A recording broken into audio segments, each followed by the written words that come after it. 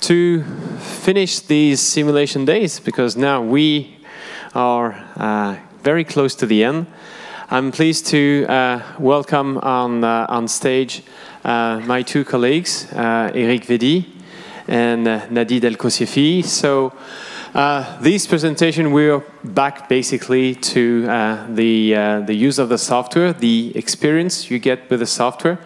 And to conclude this day, we wanted to give you a nice and smooth presentation about how to take the most and get the most out of the graphical user interface and some of the tips that we can have. So Eric is part of the development team on the GUI side.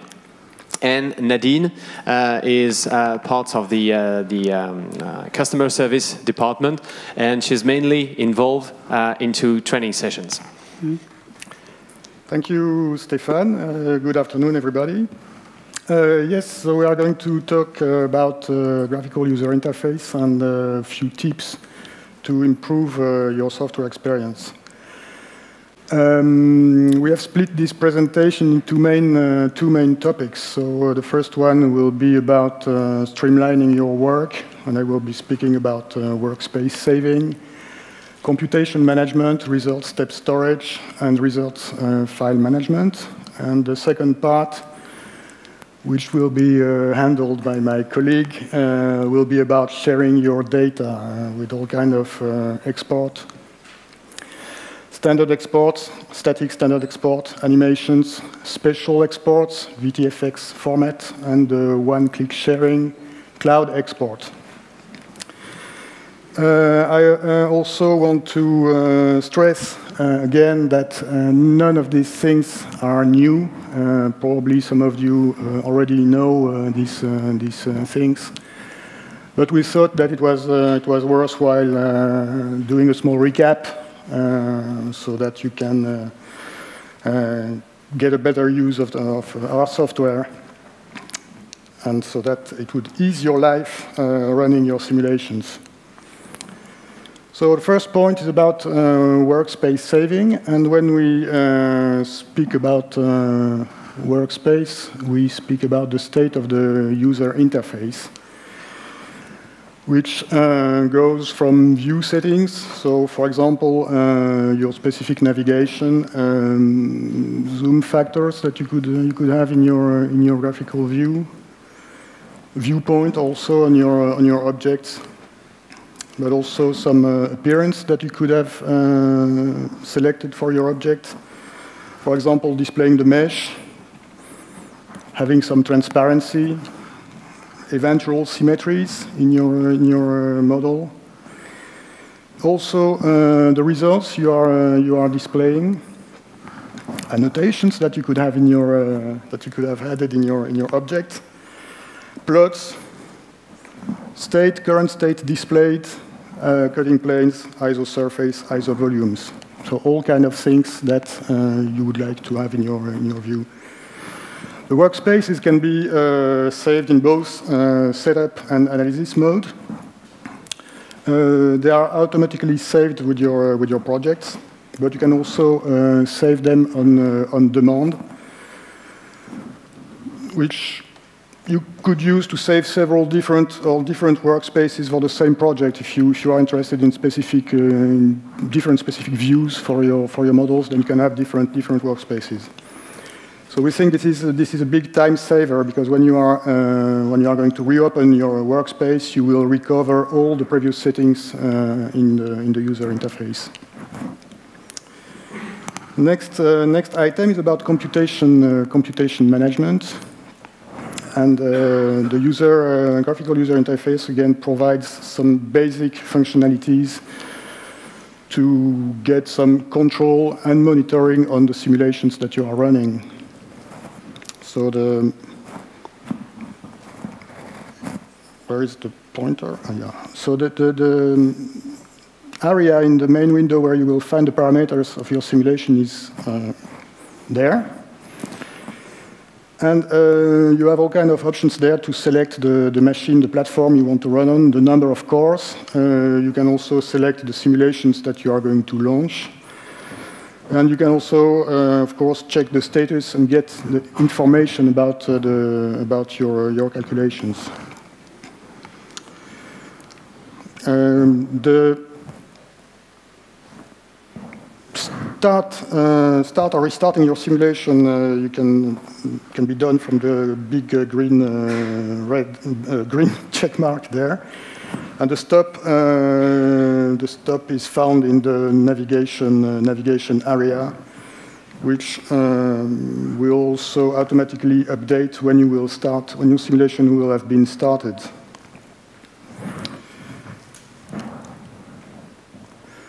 So simulations can be stopped, restarted, and monitored directly from the UI, and you don't need to go to external tools to do that.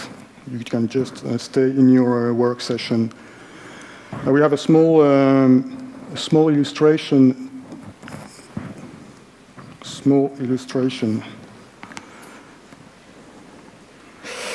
A small movie, just to illustrate the start of the simulation. So basically, your simulation would be in waiting mode, and starting, checking the green check mark here will start it.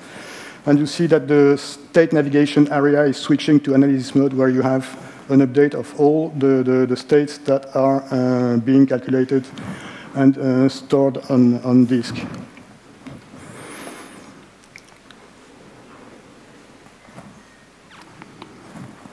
A small problem with this thing again. Excuse me for that. Arrêtez. Suivante. Okay, next item is about the result step storage. So a small reminder first, as you know, the total duration of your process is divided into time steps, where the solver proceeds solving your model equations. But the time step is not constant, and it can take quite some experience to get a grip on the minimum or maximum values that you would like to set for your simulation. So the risk, if you want to take small time step to make sure that you are going to get all the important features of your process, is of course long computation times, but this is out of the scope of this presentation. But also you would store a large amount of data, and some of these data are not going to be relevant for what you want to do. So again, we have some options to optimize the storage of your results. Basically, again, in the area of the main window where you define the parameters for your simulation, you will find two options for the storage modes. So you have time mode and or height mode.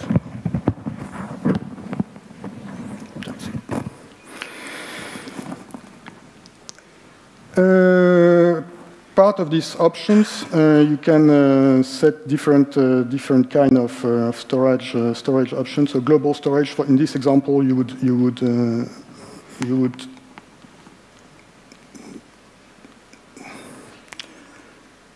store every 2 seconds. So you would reduce the storage you need. Another storage mode is specific storage, where you can set or define yourself the steps that you are going to keep on disk. Another option, to be brief, is about height mode storage, and the fine storage option, where, for example, in this case, you would store every 10 millimeters, but for the last 1 millimeter, you would keep all the increments. And finally, minimal storage option, which gives you the possibility to store only the result files corresponding to time storage steps. Last point I wanted to talk about was about result file management. So if, again, you have stored too many time steps and you want to get rid of some of your results, the user interface provides an option for that. You can start a dialog where you can select the steps you want to get rid of. All kind of options.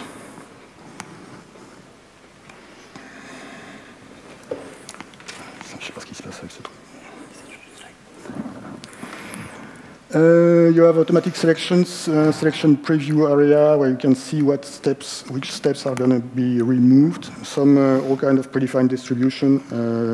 So you will, by executing this dialog, you will just get rid of all the results, which is also a very convenient option if you have run parallel jobs, for example. You don't want to go and browse in your folders trying to get all the partitions of your data and get rid of them by hand. So that's it for my part, and I will now give the word to my colleague Nadine. Thank you. If you please. Now I will tell you about how to share data, how to make export, the standard export. Let's see it together. The user interface provides different means to export data, screenshots, results, geometries, in setup and in analysis mode. Here we see the icon. Using these icons, we can make a copy of the graphical view to the clipboard. By these icons, we can copy the graphical view as images with different sizes. Plots can be exported as image file, or they can be exported as raw text file and can be used as an external tool in Microsoft Office. Geometries can be exported and can be used in Marking Grid or in CAD softwares. Geometries plus result can be re-imported and used in TRANSVALOR softwares, for example, in Tercast or in RAMS 3D. Geometries plus results can be used as well in Abacus or in ANSYS to make structure analysis computation. Another export mode is available in the setup mode. Here, for example, if you click on this icon, Export Mesh to File, you will export your geometry as a surface. Then now we see in these two sites easy links between Forge and external tools, between Forge and Microsoft Office, for example, CAD software, TRANSVALOR software, or structure analysis softwares. Now we will see how to export animation. But before exporting an animation, we will see how to create your animation. We have two ways to create an animation in Forge. The first way, then you need to click on single stage animation, and all steps will be used in this animation. Once the animation is created, the animation controls button becomes activated. Another way is the flexible multi-stage animation. Like the name said, it is a multi-stage animation. Then the whole stage of the forming process will be used in this animation. Here, for example, we can see that we use the initial cooling, the upsetting, and the blocker in this animation. Then the 3 stage was used in the animation. For each stage, we will select the steps. And here we have a preview of these steps that are used in the animation. If you don't want to make the animation for the full case, you can uncheck this icon, and the animation will be done just only for one stage, using the preview selection steps. Like before, once the animation is done, the animation controls buttons will be activated. Now we make the animation. We will see how to export it. The animation can be exported as a video. It can be an AVI, a GIF, or an impact video, and it can be compressed. Here we see an AVI video where we use 2 markers, the plane layers and the tubes, and it was exported on AVI. But in this video, we cannot rotate, we cannot change the view angle. Now I will show you another export mode, which is VTFX. In the VTFX, we can rotate, we can zoom in this type of video. Here, we will talk about VTFX. Then how to do it on the interface. You go to Export, then VTFX. A window will appear. In this window, we can, for example, put a password to open our video. Here we have the editable info area. We can see, for example, here that we are displaying the temperature, the number of steps. we can see that we have appendable data. It means we can have more than one result on the same video. VTFX file can be loaded in a free Citron 3D viewer, or in PowerPoint, or in Word using a plugin. In this image, we see how the VTFX file opens in free Citron viewer. The advantage, like I said, of using a VTFX, it is a dynamic interactive video. We can zoom and rotate in it. We can make a data and results query. It means if we display the mesh, we can click on the node of the mesh and see the value of the field, for example, the temperature. This is a video illustration about how to open a VTFX on Citron 3D viewer. We see that we are zooming on the results. We are displaying the mesh. It is the evolution of the temperature during the upsetting. Now we select a node, and we will see the value of the temperature on this node. On the same video, we are uploading another result, which is the false. Now we will see the false that appears after the forging. Then in the same video, we display two results.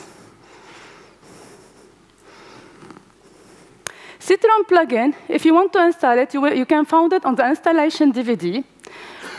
You click on Tools, and then you click on GLView 3D plugin installation. And new tabs will appear in PowerPoint or in Word, in the ribbon. It is Citron. You click on Insert 3D plugin, and then you select the file. For the 3D viewer, you can find it on the installation DVD or directly from the download zone of Citron. Now we will see the one-click sharing the cloud. Your image and your animation will be dropped on our server in a personal secure area. Your colleague or your partner will be able to visualize this animation and to manipulate these videos. Then how to do it? You click on Export and then Actual View. The advantage, you can share your last simulation using one single click. It's quick and reliable. It is fully integrated in the interface of Forge. In this video, we will see how to do it. First, what you need is to load your project.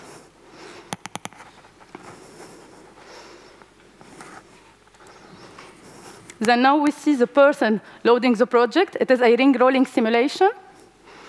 Then we will you will explore your results. Now we will display the temperature.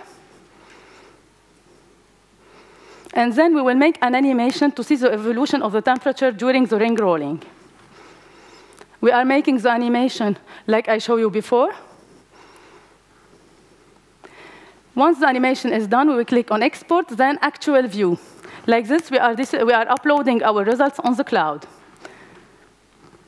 Once the results is successfully uploaded on the cloud, you can send the link to your colleague or to your client to see these results.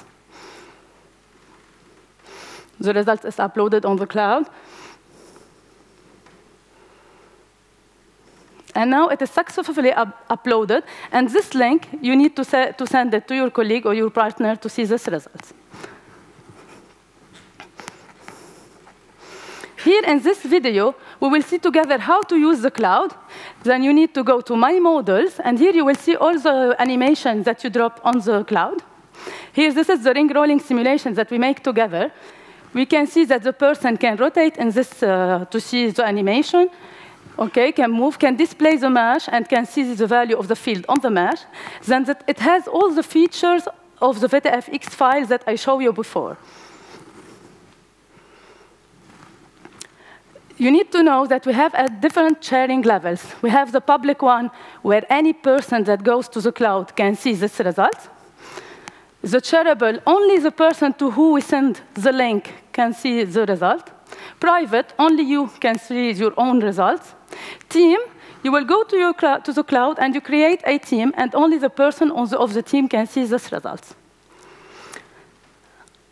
Account conditions, the number of models is limited to then private, unlimited for public, and we have a maximum size of 50 megabytes.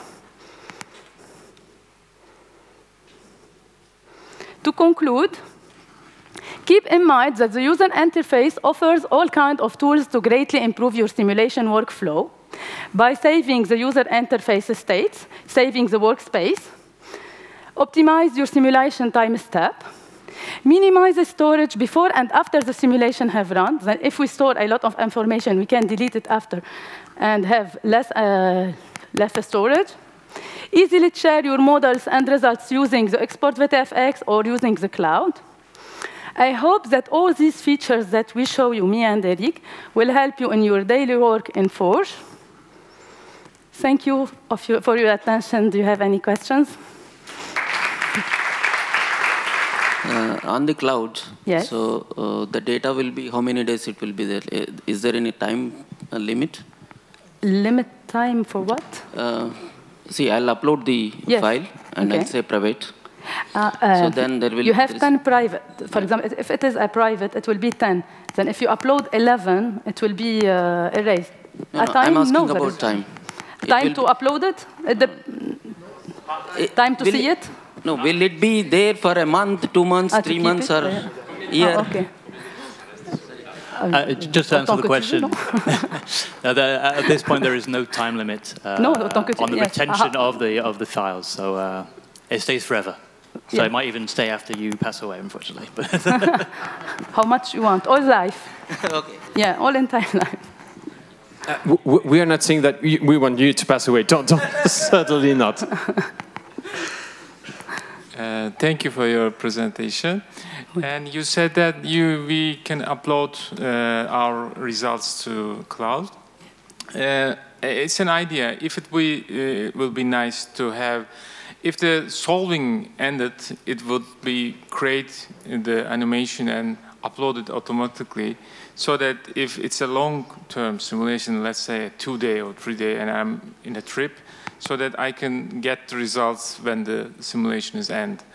I mean, it could be an idea to think about it. Yes, okay, thank you for the suggestion.